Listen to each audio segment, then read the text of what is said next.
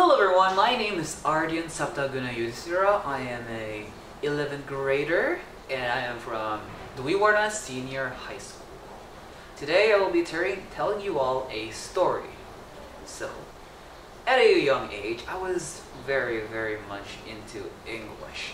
I was able to speak it at a very young age and I was very confident in it. Indonesian is my first language and English was my second. Both of my parents were not very fluent in English and they never really signed me up for any lessons at all. But what they did though was provide me with a lot of English content. Most of the movies I watched were not Indonesian, they were from Hollywood. And we also had cable TV, which means we got channels like Cartoon Network, Disney Junior, Nick Jr., and many more. They gave us the option of having the characters speak Indonesian, but I was more drawn to the English voice acting. I remembered when I went to my aunt's house and they had like a cartoon with the Indonesian dub on. I was like, can I have a different sound to this show? And my aunt was like, different sound? What? And so yeah. I watched a lot of Nick Jr. and Disney Jr. as a child. Those computer-generated anthropomorphic animals singing and dancing really made my toddler's brain go, wowza. And all of those were in English. I was never really taught how to speak English before watching those shows, and those shows didn't even have any subtitles. Well, yeah. But despite that, I was more drawn to the English voice acting. There's just something about the English voice acting that I just preferred over the Indonesian voice acting. The Indonesian voice acting is like a crook compared to the mafia boss. That is the English voice acting, okay? It's way better in performance.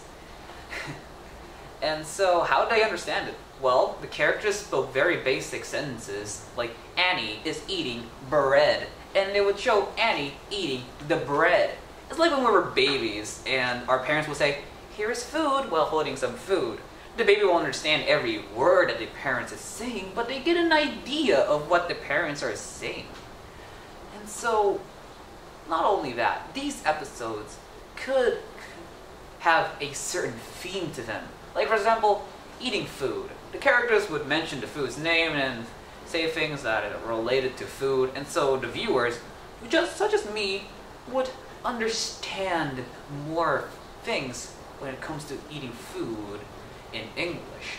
Since there are many different types of shows, different subjects and themes, children watching the show would expand their vocabulary on different types of subjects in English. And that is what's happening to me. Despite never having any lessons before, I was able to understand because the thing, they spoke very basic English and they clearly show what the action is. If I was a toddler and I watched a show like Breaking Bad, I wouldn't have, learned any English from that show. If anything, I would be very traumatized as a toddler because I shouldn't be watching a show with drug dealers killing each other. No. As a child, I was very much into English content. I love so many TV shows and movies in English. And I also watch videos from YouTube, from various YouTubers, such as Dan TDM. I love it very much. And, well, despite them really helping me understand the language of English, not really much to the speaking English itself. And thus, a new chapter began in my life. It was a big moment. Elementary school came. First grade came. I was ready. Nobody there actually spoke English to me, so my English didn't really improve. But in second grade, I did switch schools to a school with students that actually spoke English to me, so my English was greatly improving because of this. I was very confident in English, like speaking it.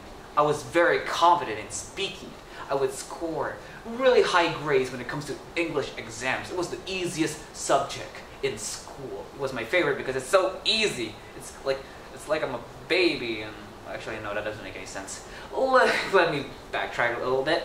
I was very confident, even to the point I was being really arrogant and told to my teacher, I mastered English since I was 4 years old. I would sometimes remember that and get the feeling that I want to bury myself into a hole. But despite that, I do appreciate that I was very confident in English, despite not really putting any much care to the grammar. And don't get me wrong, I was not that great in grammar when I was an elementary schooler. I found a paper that had my writing from elementary school in English, and there were some grammar mistakes, and I thought to myself, wow, such English master there, little Ardian.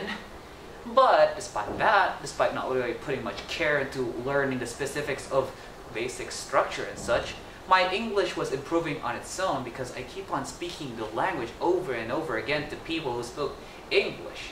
It's like when, you know, as a little child, we would say things like, "Mama, food, give me." It's not like we try to think about what the best grammatically correct sentence to say is as little children. We kind of just said the things we want to say, and you know, it's not really about making the most perfect sentence. It's about giving people an idea of what we want to say. And so, as we say more and more, our grammar eventually improves on its own. I think we should only learn grammar after we're able to speak the language fluently. It helps you be able to convey it in a more proper and formal way. You know, English had a very great impact on my life. It was certainly a huge impact. There are many TV shows and movies I can watch without having my eyes glued to the subtitles. There are many wide ranges of video games that I can play and immerse myself in it. I could even search the internet all across the globe, accessing information that would have been blocked by a language barrier. It really opened my eyes from naivety. I get to understand many different point of views of many people, and I get to understand the world better. In 6th grade, I get to represent my school to a youth ambassador. Me, my classmates, my seniors, and my juniors all went to Singapore to attend this youth ambassador.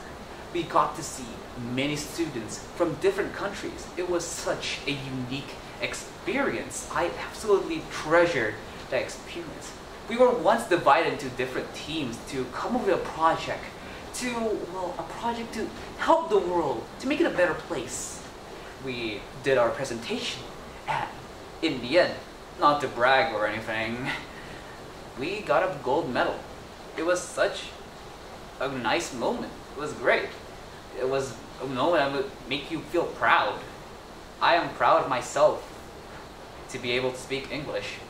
It certainly made me really well educated in many ways, and I was certainly grateful for what it had on my life. Thank you very much. That is all that I have for today. Thank you for listening.